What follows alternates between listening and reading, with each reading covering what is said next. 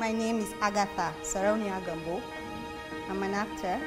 I studied acting in 2014. The journey was mind-blowing. It was emotional. And HDFA helped in molding me, carving me into the actor that I am today.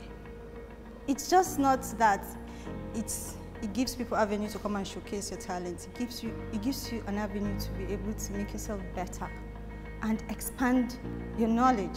HDFA has come a long way, and I can't say anything better than just praying that the level we are here now will continue excelling. When we started, it was MIB Plaza, where we had a small classroom.